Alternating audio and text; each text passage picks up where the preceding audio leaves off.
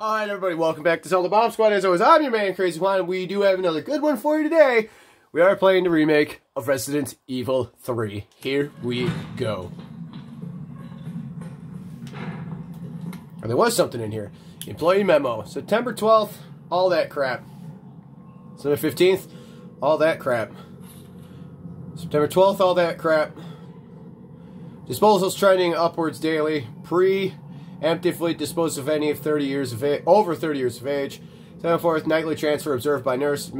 Admissions to underground facility temporarily halted. Okay, that told me a lot. And by a lot, I mean it told me jack squat. Hot diggity dog. Daddy likes him some bullets.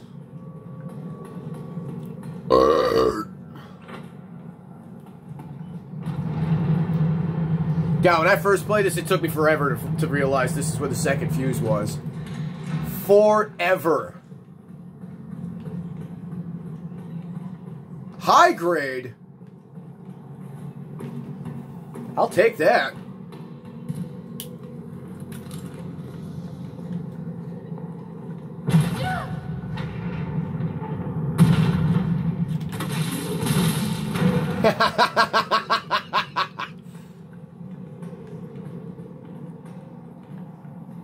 More high grade. You know what we're making with that, don't you? Magnum bullets, baby. Suck it in. We can make some more handgun bullets, even though I don't think we're going to need them at this point. Still, very nice to have, though. Very nice. Just take this. Okay. Hopefully we don't die. Run for it. Run for it, Jill. Run for it, Jill.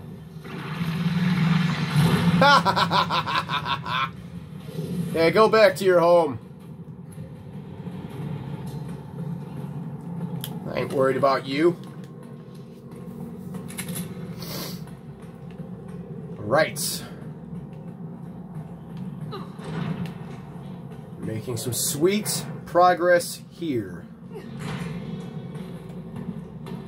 There's nothing in there but an herb anyway, and as I've already distinguished, I don't need health.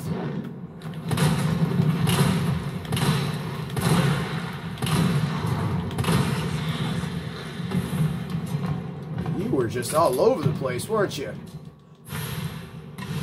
Not enough to get the job done, though. You jerk.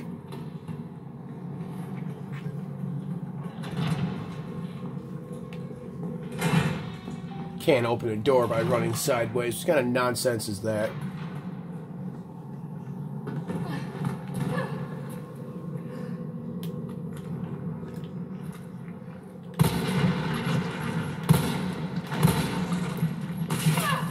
Okay, you guys are actually really close. There we go. Problem solved. Kind of.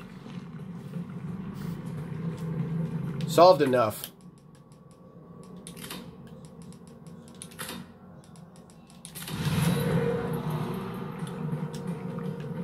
Now, excuse me while I smoke some drugs. Bye! A tutul ooh. Shit, he got away. And for the final weapon upgrade of the game, here we go. Something to make my Magnum just a little bit more sexier than it was before. There we go. Doing alright now, I'll tell you that. Yeah, we can combine, why not? Okay, old man. Yep, we're doing good. We're doing good. Could be doing better, but we're doing good. Unfinished activity log. September 26, 1300, infiltrated Raccoon City. Disturbances are sporadic. Commencing mission. 1930. Observed 5 RPD officers engaging a pack 20 strong. Officers annihilated in 20 minutes. September 27th, 1200 hours. Test run at university. Diverted pack, including K9s to campus. 64% infection and conversion in 2 hours. No survivors. 2300 hours. Successful rendezvous with Mikhail, whatever the hell his last name was, platoon. Will make first attempt at dawn. September 28th, 0430 hours. Diverted pack toward command post result. Night skirmish in confined area with large number of combatants. Video attached. 0800 hours. End of skirmish. 7 survivors. 1800 hours. Unknown bioweapon deployed at point Delta 18.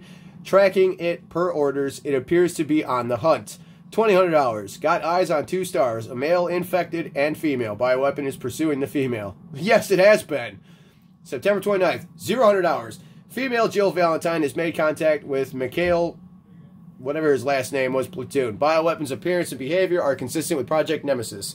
Investigating. 0400 hours. Observed bioweapon wielding conventional weapons. It seems to be strongly fixated on terminating Jill Valentine and knows the city layout. Evidence it can be imprinted. 0700 hours. Metamorphosis in the bioweapon triggered by a hostile encounter with Jill Valentine. Video attached. Jill Valentine has been infected and is non-responsive. Collected samples per orders. September 30th, 030 hours. Over 17 hours have elapsed since Jill Valentine's exposure to virus. Conversion has been slow, suggesting she may be resistant. I've had drugs. 0400 hours. Vaccine recovered and administered to Jill Valentine by Carlos Oliveira, a soldier, and Mikhail, whatever his last name was, platoon. Jill Valentine expected to be fit for combat approximately 20 hours post-exposure. It seems clear the bioweapon is Project Nemesis. Contact with Jill Valentine causes it to change and evolve. Will induce further encounters to obtain more precise data. Ooh, shit's happening!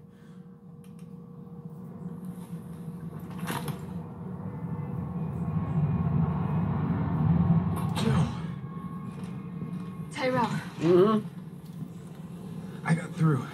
They're willing to negotiate. You don't look like you're doing too good there, buddy. They'll call up the strike if, and this is one big-ass if, we can deliver the vaccine to them before they launch. How long do we have? Hours, maybe. Then let's not waste one more second. This way. Hot damn.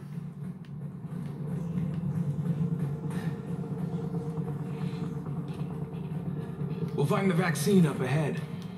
Yeah, two mine rounds left. 36 shells. 20 magnum bullets. That's damn good to have. I'm not doing bad on ammo. Sure you don't need to stop? Stop and do what? I'll die, for one. Alright, let's get this done. Let's go, Token. You and me, buddy.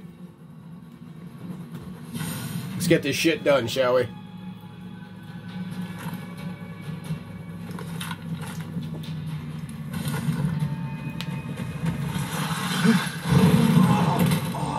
Tyrell!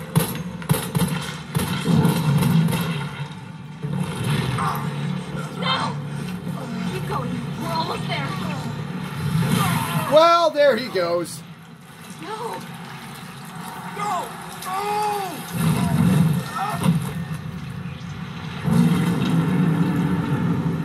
You having a bad day, buddy?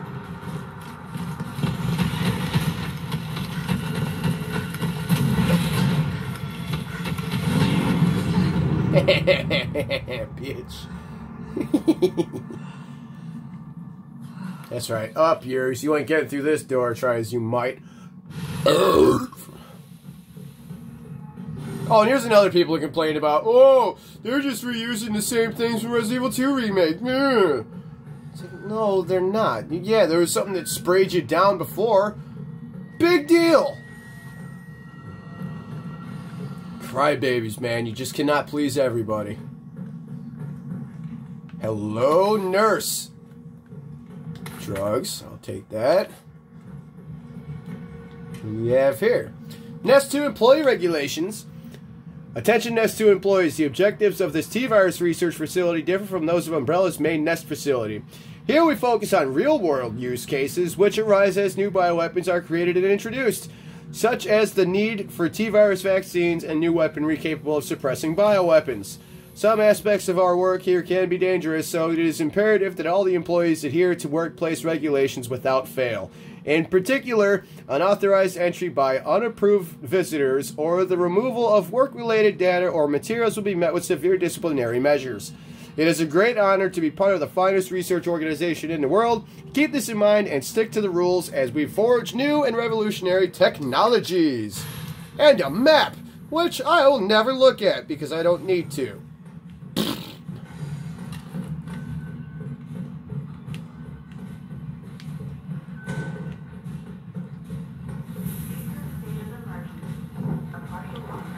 Get up. Now get down. Isaac Graves' diary. The pay was generous, the benefits were good, but most importantly, they promised me I'd be contributing to state-of-the-art medical tech research. For a university teacher stuck working in nowhere America, it was a golden opportunity like winning the lottery. So I went for it. I made the pitch to my family and we agreed to move here to Raccoon City. Well, hindsight is 20/20 because this lab is a den of monsters who conduct cruel and barbaric experiments for the sole purpose of taking human life in the most sickening way possible. It's messed up. The world needs to know. But every time I work up enough courage to blow the whistle, I think of Penny and Casey and immediately check it out. Umbrella owns this town. There was this guy they caught trying to smuggle out company secrets. They essentially fed him to one of the betas. Fed him! I saw the whole thing. I got my wife and daughter into this. I just need to do my job. Do as I'm told, for their sake, but let this be testament that I do have a conscience and that I've learned my lesson.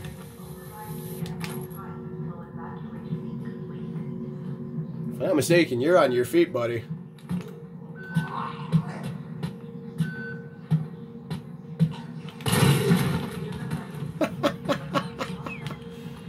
Let's make sure you're down, shall we? Yeah, you're down. I don't know why that was funny to me. It just was.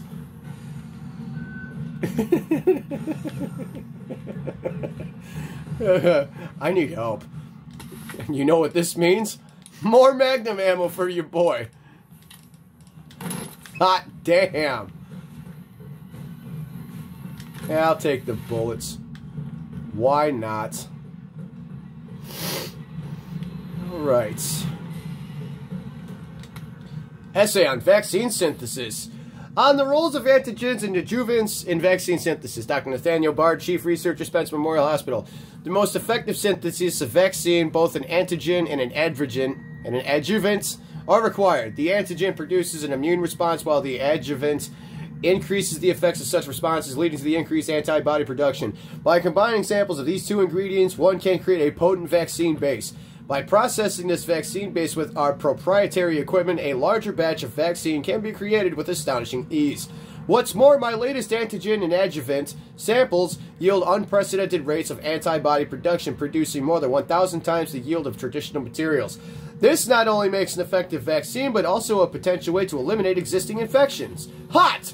Damn! Now all I do is need to find these two things. By the way, there's a doll right here, but I already got it, so never mind. But in the meantime, we need this. Override key successfully generated.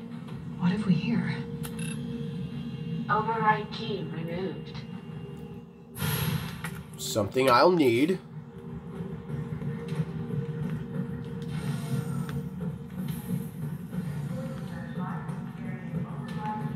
Okay, how many rounds do I have? Okay, 2. I'm gonna use one very shortly. Hopefully it does the trick. It probably won't. Or should I use it here? Yes. Override complete. Yes, I should. No, I should not. Go away. You're bothering me. Because we're going to use it right now.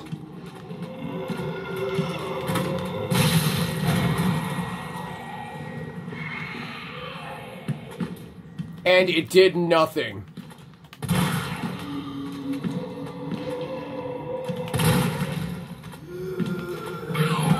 It didn't do a damn thing. I wasted it.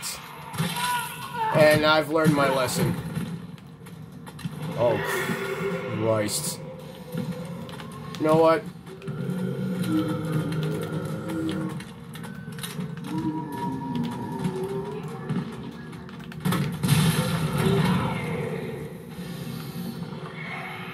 You have got to be shitting me! God, what the fuck is it gonna take to keep these dumbasses down?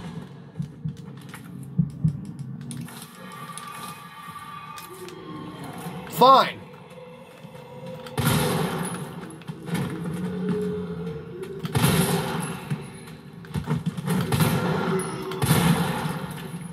I was hoping to save those. God. What the shit is all this nonsense that's going on right now? My goodness. Weaponry authorization request. Dear Dr. Emerson, I would like to formally request that the weaponry normally reserved for the bioweapon synthesis team be made available for any employees interfacing with the admission and dismissal of test subjects. These test subjects do not present the same level of danger as our bioweapon products, but I believe that this weapon reauthorization is advisable as outlined below. Recently, some test subjects have developed a new mutation granting them very high regrowth abilities. Our team refers to these specimens as paleheads. They've been appearing with regularity, but the specific causes has not yet been determined. The astonishing rate at these paleheads regenerate makes it difficult to deliver a lethal blow with standard weaponry. If any sort of failure were to occur within our facility, we would be woefully underprepared to defend ourselves. No shit! For this reason, I would like to request that high-powered weaponry capable of subduing the paleheads be issued to all of our employees working in shipping and processing. This will ensure that in the event of an emergency, we will be able to quickly eliminate the threat and evacuate safely. Thank you very much for your consideration. Shipping and Processing Manager Gabriel Reed. Yeah, I agree, because these guys are a pain in my nutsack. Right in there. Like, deep, deep, deep up there. An antigen sample. Nope, not dealing with you. Need this vaccine. Jeez, and look who's back. I'm not even with you. Not even. Cargo Nemesis, shipping out that thing. Shipment date September 1st, 1998. Shipment type Class 1, hazardous materials, additional notes. All transit within the United States is to be made via helicopter. Take extreme care during takeoff and landing. A shock to the parcel may potentially lead to self-activation. We here at the European branch are excited to hear your thoughts and evaluations of this newest prototype and are pleased to offer the specimen to you for testing. It has been through numerous trials and possesses incredible destructive power, so please exercise extreme caution when using it. Lead developer Dr. Herman Frankel. Where's the other one? I know it's around here somewhere, and it's not gonna get me. Give me the drugs. Yep, there it is. Eat shit. Right up there. Scientist dying message. It's happened. The worst case scenario. The T-virus is somehow leaked. Under orders from Dr. Bard, I'm to manufacture mass quantities of the vaccine. I've prepared a culture of the T-virus antigen. Now I just need to combine it with the adjuvant to enhance its effects, and I should be able to produce enough vaccine to save all surviving citizens. The adjuvant samples are stored in the incubation lab. Test subjects are already wandering the halls, but I'd better find a way to get some samples while this culture is maturing. If I don't make it back, please complete the synthesis process. Try to find a way to stop this outbreak. It's the least we can do after setting these horrifying events in motion. So everybody, that's going to be it for this episode. Thank you so much for joining me. Don't forget to join the Bomb Squad. Like, share, and subscribe. Don't forget to leave me a comment below. Let me know how I'm doing. We are almost done. And we'll see you in the next episode. Will I create the vaccine, or will I just encounter a shitload more problems to cause me beef? We'll find out. So until next time, everybody, you all stay classy.